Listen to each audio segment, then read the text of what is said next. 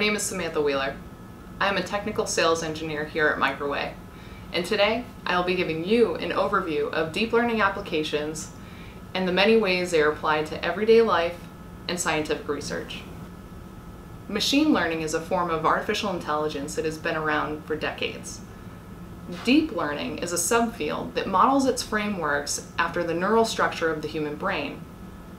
Similar to a human, a deep learning neural network is given a large data set, given guidance on what to do with that data set, and then given desired result parameters.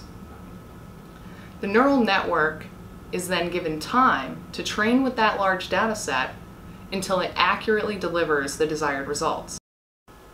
This training process would once take months or weeks to complete.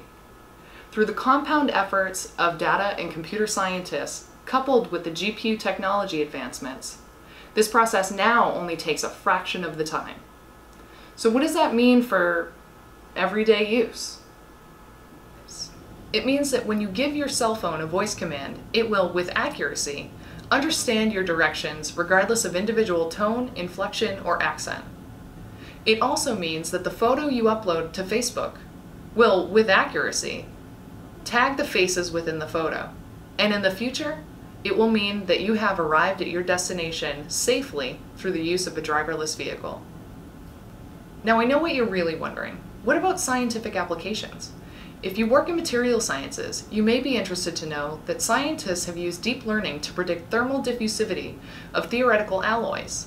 Effectively, they were able to investigate hundreds of thousands of candidates while only conducting 36 experiments in real life. The amazing result of this research are not only the materials discovered, but also the speed and efficiency of the overall project. This same speed, efficiency, and accuracy can also be applied to other sciences. And the research doesn't stop there.